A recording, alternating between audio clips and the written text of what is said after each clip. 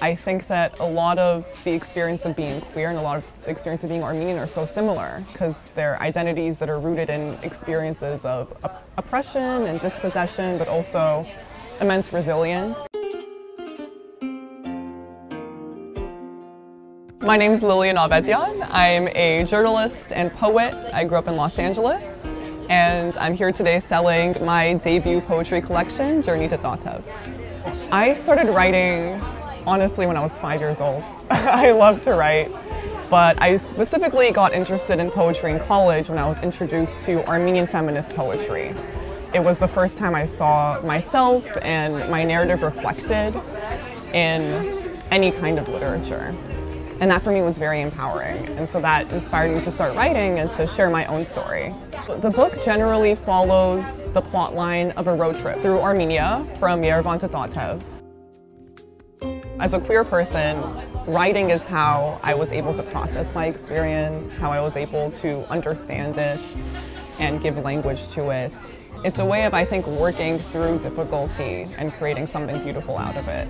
And I think that's so similar to what Armenians do. Armenians are such creative people. We have such amazing art that was born of tragedy, but also celebration. That's a lot of what I hope comes through in the book, is that I see them as so interconnected, and I want other people to see it that way as well, is that they're such powerful identities. And I think GALAS embodies that in a really wonderful way.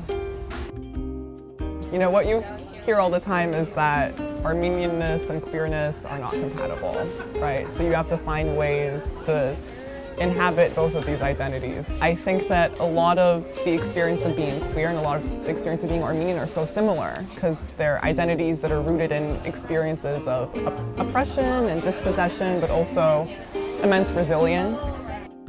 I think when you bring queer Armenian creatives together, you're going to have amazing artwork. You know, there's so many incredible vendors here selling such beautiful art.